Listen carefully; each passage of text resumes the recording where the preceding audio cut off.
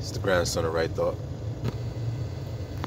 So, just want to talk to my people. I want to remind you how strong you are. How tough you are. How resilient you are.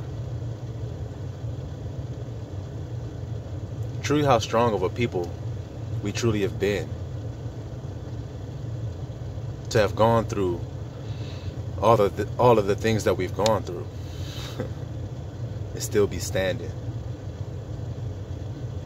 Still be fighting for those things that are within us. To share. To be kind. To forgive. To hope for the best. To see the best in others. Those things that are innate to us as a person that we forgot along the way. That we had to be reminded about. Now see, now Abba has brought us to a place of remembrance so that we could see each other again. Not the mistakes that we make along the path, but the goodness and the heart of the person that's trying to do the right thing.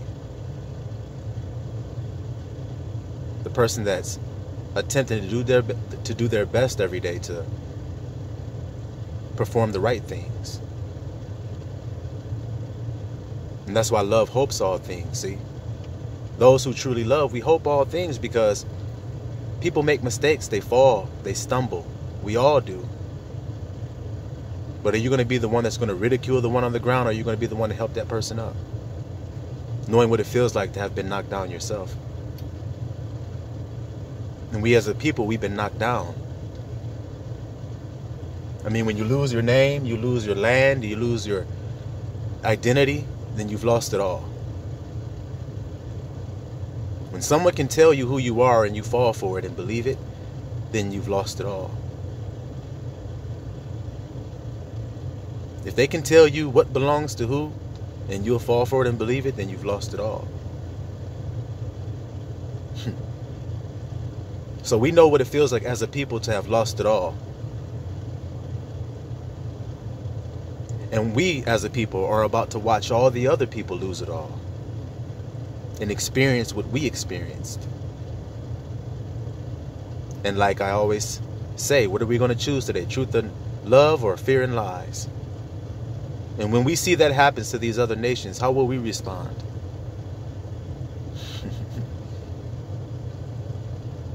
It all depends on what's in that heart. We have to remember our strength. The fact that you can go through what we've gone through for the past 400 years and still be trying to be kind. To still have forgiveness in there. To still have that as your nature. It's pretty profound. It's really profound. So you have to understand that you're very strong. Even when you feel like you're not. Even when you feel like you're not. See, because you've carried your bloodline up until this point. Up until this point, you are at the finish line of your bloodline. And will you drop the torch now? The baton? Will you drop it at the finish line because you're tired? Or will you look back and will you remember what your ancestors went through? Because you're here. So somehow your bloodline prevailed. It exists. Despite all of the torture, all of the nightmares, all of the terror. See, because that's us as a people, we've been through terror for hundreds of years under the hand of an oppressor. This can't be denied by anybody. This can't be denied. So how do you think your livelihood has been all these years? Hard, laborious, strenuous, frightful, terrible, heinous at times, miserable, agonizing. But you're still here. And you can still smile. You can still attempt at giving your best to this thing we call love, giving it your best shot.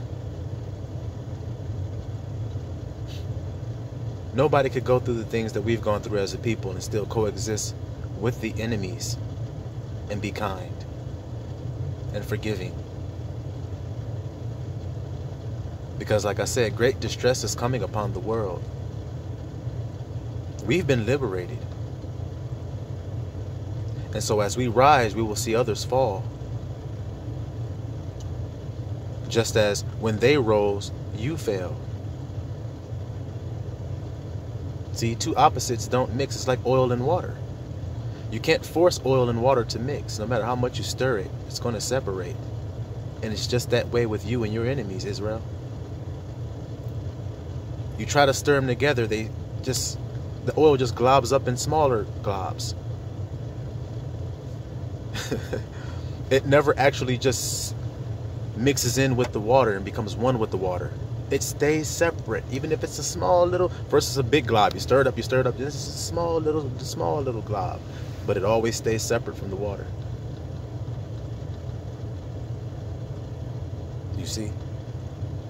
And it's the same thing with you and your enemies. If the Most High says you're separate, then can you change it? If He says you're oil, then can you change that, Israel? Because you want it to be changed? Nope. You are the salt of the earth. Everything that's done on the earth, when you involve yourself in it, it becomes tastier, Israel. It becomes more exciting. You see? And this can't be denied. You take any sport, you take Hebrew Israelites out of it, so-called Negroes, you take them out of the equation. Let's just see how the sport is played without their involvement. And then you add them, and let's see if it's a little saltier. You play some music and people start dancing. There's no Negroes there, but as soon as Negroes come there, let's see if the dancing gets a little more spicier and tastier. Everything that we do is like that. Not some things, not a few. Everything that we do is spicier. It's tastier. You see? And it's like I say, it can't be denied. So then you shouldn't deny it either. Accept the fact that you are this elect people of the Most High who've gone through these things and who have embodied these things in the 3D and demonstrated them to the whole world. And now your redemption is going to be shown to the whole world as well. So I know it's difficult at this time because it's like birthing pains. You have to think about how you feel as a pregnant mother. That's why we as a people right now, we ain't hardly eating nothing. You can't hardly eat anything. Like, you think you're hungry, and as soon as you start eating, you're just like, you take a few bites, you're like, The things you used to love, you're like, no, I'm straight. Because we change it. We activate. So it's like being birthed, see? You're being birthed. Everything is being birthed new. You see that? So you're going through the birthing pains. So right now we're at the point where, like, you know how the woman is like walking down the baby and she's like, I just want to just have this baby. Oh my goodness. She's tired. She's just tired of being pregnant. She does not want to hold this baby no more. She's like, baby, come on, come on. That's how we all feel right now. We're just waiting like this. We're just waiting for the contraction. For the contraction to hit. We've had some contractions, Braxton Hicks, but now we're waiting for the contraction, the earthquake,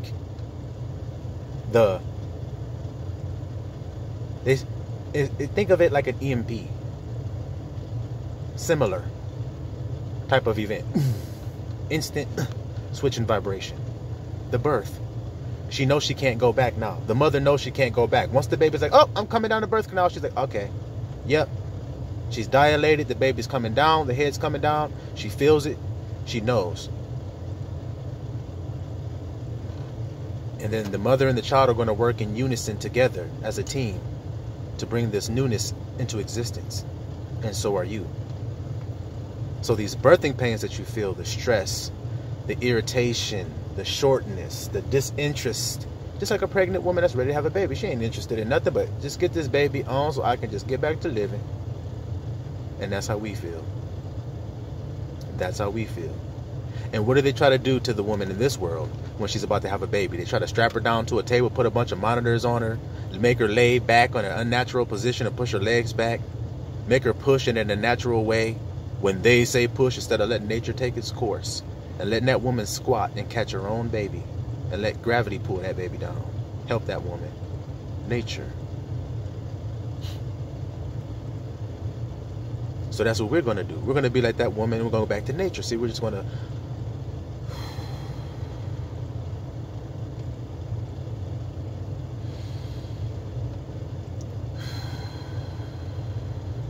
through the contractions. We're going to breathe. Though it may hurt, it may be tight, it may last, but then it subsides. And we work with the baby through the labor, the newness of life. So just accept their strength, mother. Accept it. And push that baby out.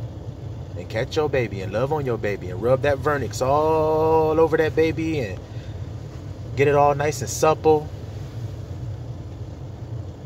Put the baby to your breast. Leave the cord alone. Don't mess with it. Let nature take its course. Silawam Yisrael.